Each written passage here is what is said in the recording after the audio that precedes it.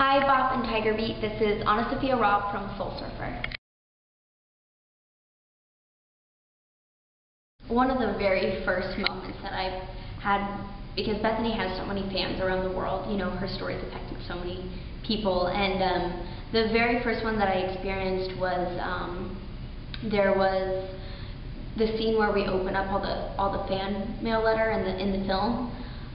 Those were actually the real, like, original letters. All of those piles and piles that you see in the movie are the one, like, real people. And so we had to be really careful with those. But just to walk into a house filled with all these people's personal stories and how she's inspired them, it made me cry. Like, it really, I never realized how many people she had actually affected until that moment.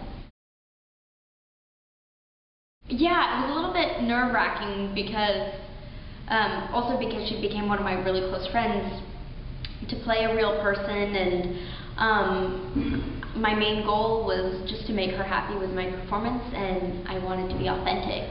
I wanted it to be authentic, an authentic portrayal of her, and she was happy, so I was like, oh, thank God.